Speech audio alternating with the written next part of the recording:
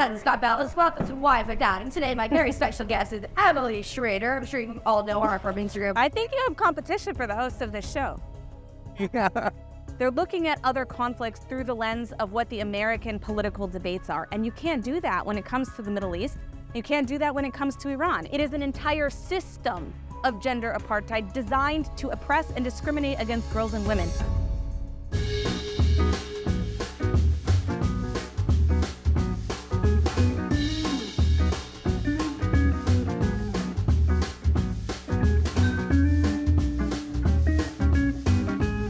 Hi, welcome to Wine with Adam. I'm your host, Adam Scott Bellos, and today we have a very special show for you today. Today, I'm joined by my very good friend and very special guest, journalist and social media expert from Ynet, Emily Schrader. You may know her from social media, but today we're going to get to know her a little bit. Emily, thanks for being here. So good to be here. So glad that you're here. How are you? I'm great. You just got back from LA, yeah? Yeah, I've been all over the place the last few months. Europe, US. How long ago did you land? About 2 days ago. Oh, okay, good. So you're not like right off the plane today. I am not. Fantastic. Thank you for joining me. Little do people know that you are one of the very first guests on the concept show of this show when we were shooting it with iPhones. That is true. And that was 3 years ago, I want to say, in Nevis Tzedek. Yep. We had a very good time, no? Yes, of course. So we're going to have a very good time today as well. I know that you're a very big fan of Gewürztraminer, so today we are going to be drinking the new blended Spring River White Blend from Gush Etzion Winery. It's a mix of Gewürztraminer, Sauvignon Blanc, Pinot Grigio, and Chardonnay. I mean, that's all the things I like, so. Pretty much it's just a mishmash of great white wine. There's nothing better to talk about human rights while cheersing with wine, Yes. right? Yeah, there you go, l'chaim. Very light It's and very sweet good. and fruity. Yeah, it's very My good. favorite 3 things in wine. So it's a good fit. You picked the right one for me. I picked the right one for you? Okay, great. Fantastic. Okay, let's dive in. Emily Schrader, you're a daughter. I am a daughter. Yeah. You are a daughter. Yeah.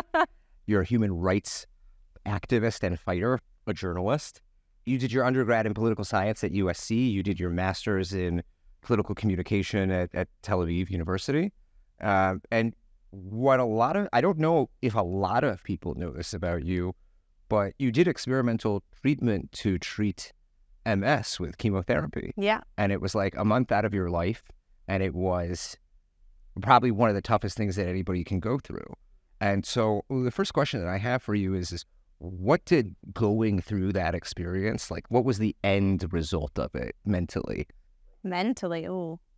I mean, I think first of all, the team who did all of the procedure was amazing. And my results medically have been phenomenal. It's completely stopped the progression of the disease. And for those who don't know, multiple sclerosis is a progressive disease over time, and there isn't a set cure.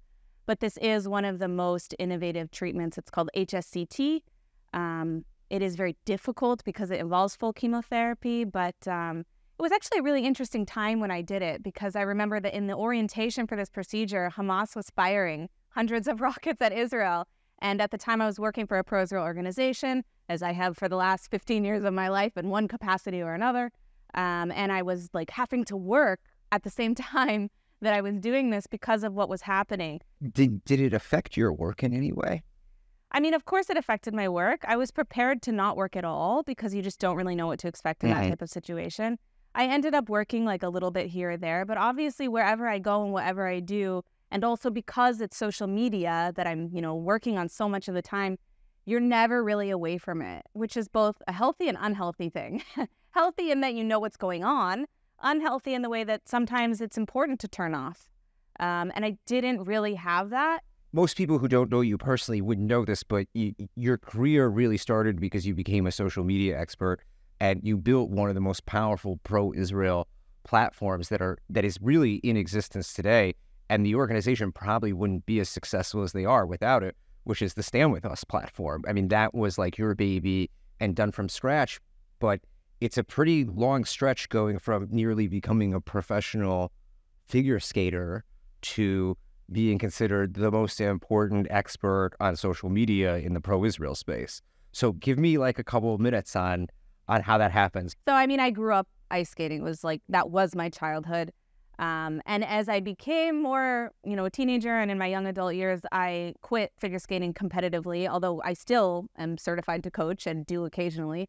And yeah, the shift to the whole digital sphere, not just social media, but also writing and blogging, that was sort of what pushed me in that direction, was writing. And my background on the digital front for social was related to working on political campaigns in the U.S., actually, before I started working with Stand With Us. And the reason it shifted to being about Israel and ultimately following anti-Semitism and the Israeli-Palestinian conflict on social media for many, many years now was sort of triggered by the anti-Israel activity on campus at USC. It was the apartheid week and the apartheid wall that really led me to, I guess, be mad enough to do something. And I just couldn't understand why they were so obsessed, like, A, with Jews, but B, with Israel as well. It was a bunch at USC at the time. It wasn't even Arab students. It was random white students who mostly were in the communist club that were obsessing over Israel every year, putting on all these programmings with extremist speakers. And it was much better then than it is now, but it was still bad then. So that was what motivated me to get involved. And I started working with Stand With Us, the pro-Israel organization you mentioned. And they didn't really have anything digitally. I think they had like an account that existed, but no one was doing it. So they didn't have an Instagram at all when I started. I launched the Instagram. I believe there was a Twitter account, but it wasn't active. It had like 1 follower or something. It was like they set it up to save the username, I believe. Me and all of the team, the digital team that I worked with, we really built something special, I think. And of course, one of my interests and passions at the time through social media was also educating about what was happening with Israel in other languages, because that was really lacking, especially Arabic. That was one of the first pro-Israel organizations to do an Arabic page. That was one of my major initiatives with Arabic. Me and me alone pretty much pushed for an Arabic page, an Arabic presence on Instagram and Twitter. And for a long time, Stand With Us was one of the only non-governmental organizations doing anything in Arabic. So you leave Stand With Us and you begin something called Social Light Creative, which is marketing for individuals and businesses and NGOs. And as well, I believe you did a couple of political campaigns, if I'm correct. Yeah, we have worked with politicians, with public figures who are already elected or appointed in some cases. I want to kind of get into your newer work that you're becoming much more well-known for, which is you as a human rights activist. And that's kind of where I feel like your entire career has kind of pushed you to, if that makes sense. Kind of thinking about going from a competitive athlete to this like social media expert to now really being like a full-blown journalist trying to kind of shed light on specifically what's going on in Iran and China. Russia's Putin, China's Communist Party, and Iran's Islamic regime. What do they all have in common? If you guess widespread human rights violations, you'd be correct.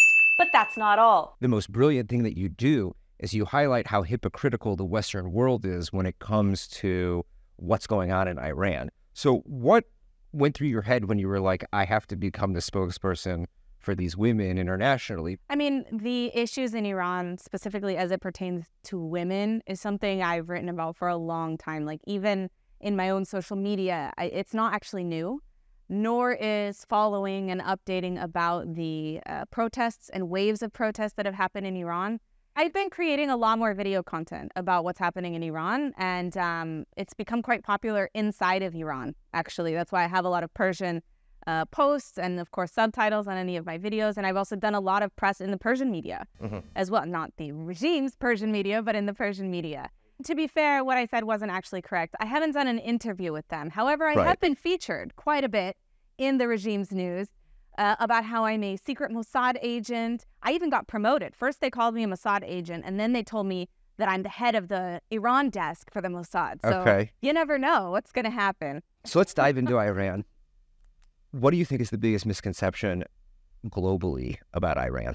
That you can negotiate with this regime. What do you think is the biggest misconception about the situation currently, right now? That you can negotiate with this regime. What do you think is the biggest mistake that the United States has made in terms of Iran? I mean, there's so many to choose from. I was hoping that you were going to say that you think that you could negotiate with Iran. That is one of them. That is one of them. That is one of them, absolutely. So, but of course, releasing funds to the Ayatollahs is a huge problem. How do you feel when people refer to Biden as Obama 2.0? I mean, it makes sense based on his policies. His foreign policy has been abysmal. And by the way, it's not just with Iran. I mean, if you look at the debacle of Afghanistan, and I know that people who are inclined one way or the other politically will say, oh, well, it's because so-and-so before him did such and such. It doesn't matter. He's the president now. He bears responsibility for what happens. And he is the one who insisted that they do it the way they did it. And as a result of that, half of the population is now systematically oppressed under gender apartheid, no different than what they're experiencing in Iran, actually worse because they're banned from education. And it's only going to get worse. And yes, Biden bears at least partial responsibility for that. So why do you think people are still attempting to negotiate after the failure of the JCPOA? They're kicking it down the road. I mean, that's what the JCPOA was from the beginning. They don't want to deal with the reality of the Islamic Republic. A lot of people can criticize Donald Trump for a lot of different things that he did, but it was very clear that his policy on Iran was absolutely excellent and effective and nearly bankrupted the Ayatollahs. And it almost brought the regime down. Why do you think Biden decided to reverse policy?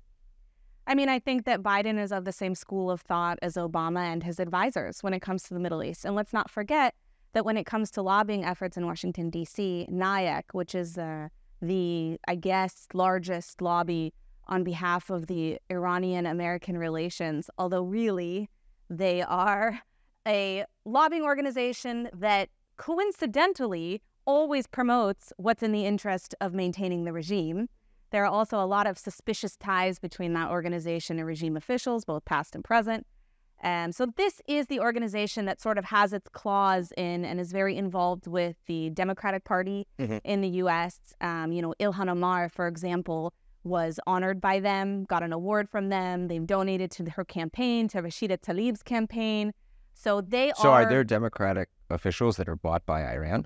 Would you go so far as to say that? No, I wouldn't go so far as to say that because the evidence doesn't prove that beyond a shadow of a doubt.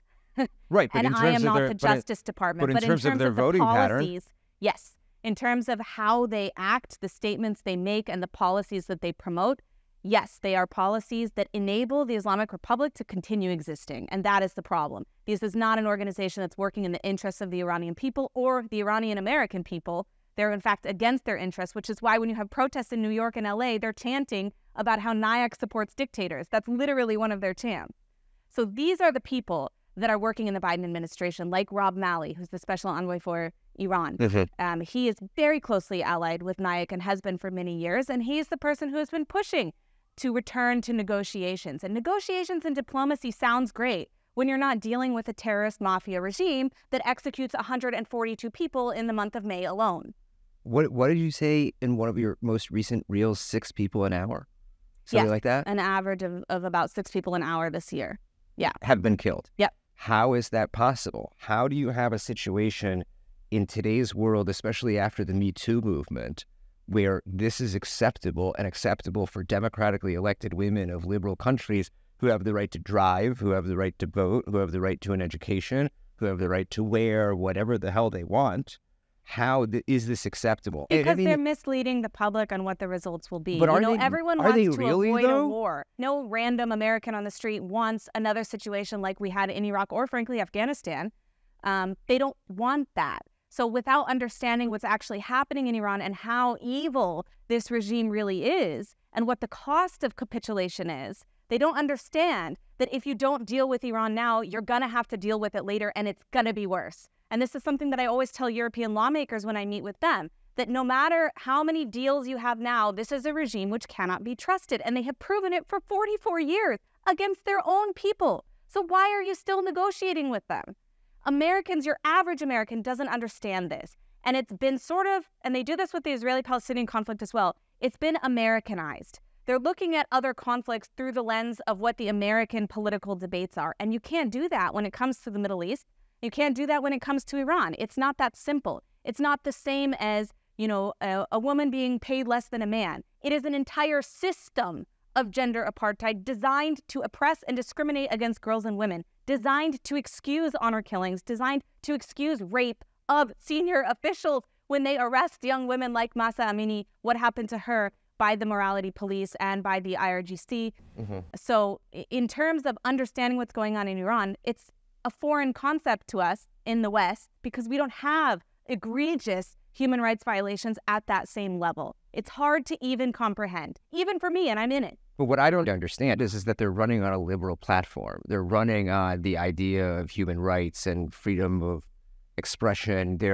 If you look at the LGBTQ community and who they vote for, they're voting Democrat. Yet the Democrats are globally actually repressing their community around the world by who they're supporting. I'm trying to understand. And that's what I'm trying to expose, is that it doesn't make any sense. It's completely contradictory to everything that the West claims to represent.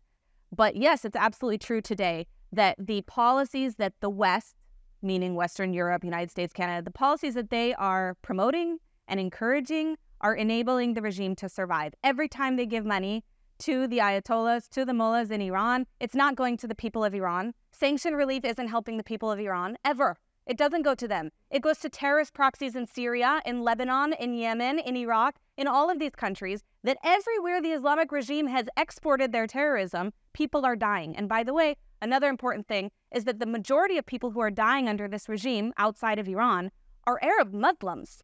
It's not Israelis, it's not Jews, it's not Westerners. So basically, they're the largest committers of genocide and terrorism on earth, and the United States is continuing to placate them and support them and prop up the regime. That's why all the work I've been doing in the last few months, other than meeting with actual lawmakers all over the world, actually, is to educate general population, Americans, Europeans, about why it's so important to push back. And Europe has an interesting problem because they're debating designating the IRGC as a terrorist organization, which the United States already did, actually.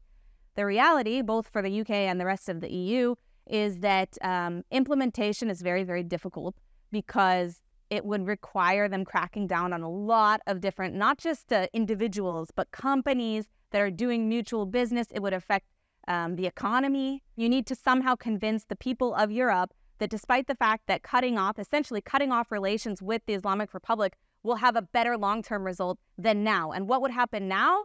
Their energy prices are going to go through the roof. Because remember, they also sanctioned Russia. Right. So some of Europe wasn't even sure they were going to have heating last winter.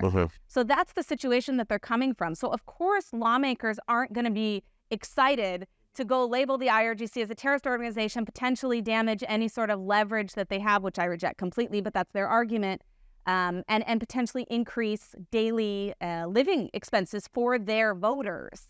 So they're actually acting against short-term interests for the sake of long-term interests, and that requires a lot of education of a population. They need to understand why it's important. And it's important, in short, because whatever is happening in Iran right now is what's going to happen tomorrow in Europe. That is their vision. That is the plan of the Islamic Republic. They're not interested in the success and the growth of the nation of Iran. They don't even care about Iran. They'll burn the whole country down before they'll give up their genocidal ambitions. Their goal is to promote a religious theocracy and export that, and they've proven that abundantly, and it's high time that any Western leader accept this. Otherwise, they're just willfully ignorant.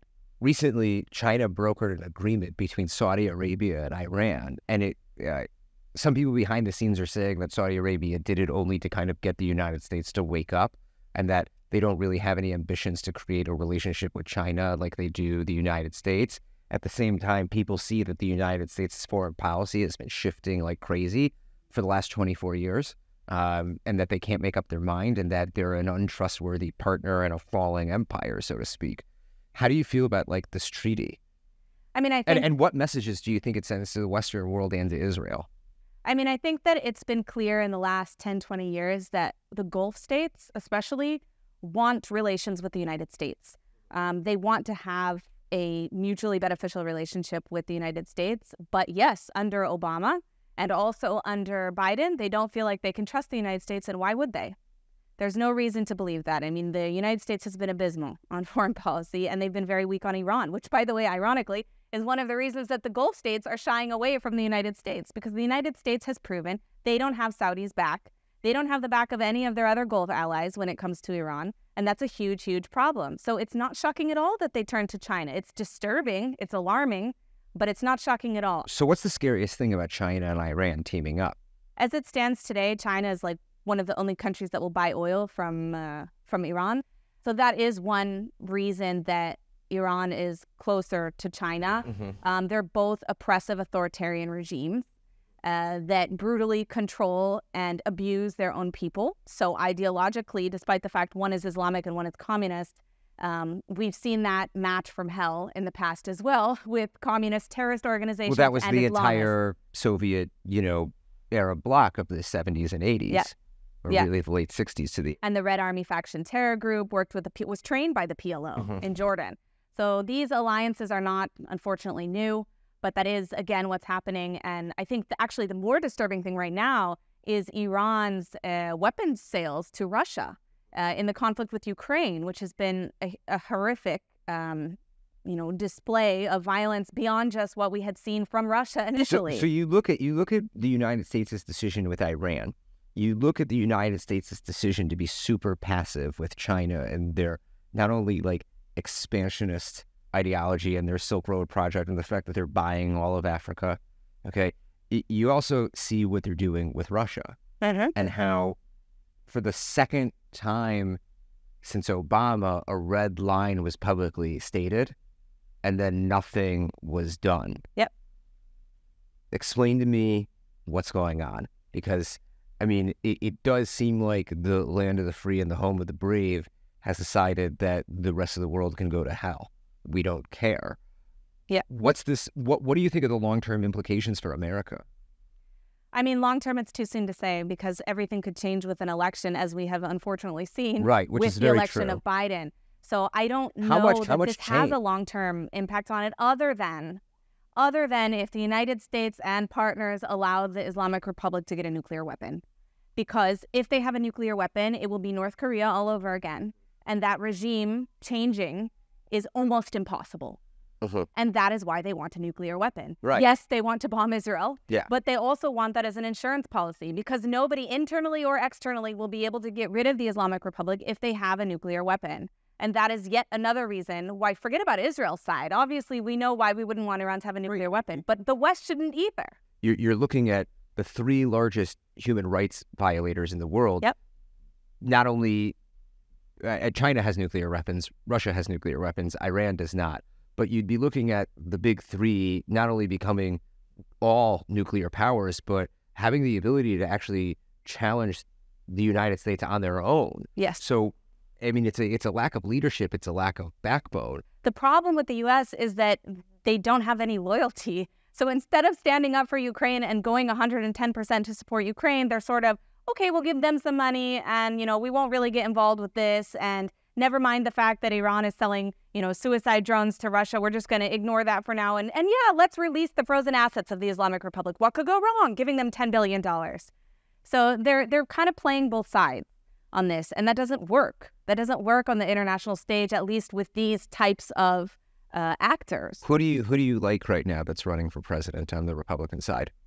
Oh, I don't know. I mean, I don't like to endorse or support any one specific candidate. I mean, like, is there anybody's policy who you think that's been laid out? Honestly, I think that anybody, with the exception of Kamala Harris, anybody running against Biden is better. On the left or right. And when it comes to the Republicans, obviously Nikki Haley is someone that I have admired for quite some time on her foreign policy from the UN until today. And also Ron DeSantis, he would be great as well. And we'll have to see. We'll have to see what happens with the Republican Party. I'm getting ready to study for my bar mitzvah, and I'm 13 years old. Okay. What if you could sum up everything that you've learned from being a figure skater to becoming a human rights activist in one sentence, what would that be? I think this applies to the issues of anti-Semitism. It applies to the issues of campus and anti-Israel bias. It also applies to the situation with Iran and, frankly, all human rights issues. And that is that people need to be proud of who they are, be proud of their identity, and not be afraid to call others out when there is discrimination or when there is wrongdoing. And this is something I think is lacking in a lot of people for a variety of different reasons. Some people are insecure. Some people don't feel like they know enough about a certain topic to push back. And it's something I always encourage in lectures or in conversations with students, especially, is that you don't need to have all the answers.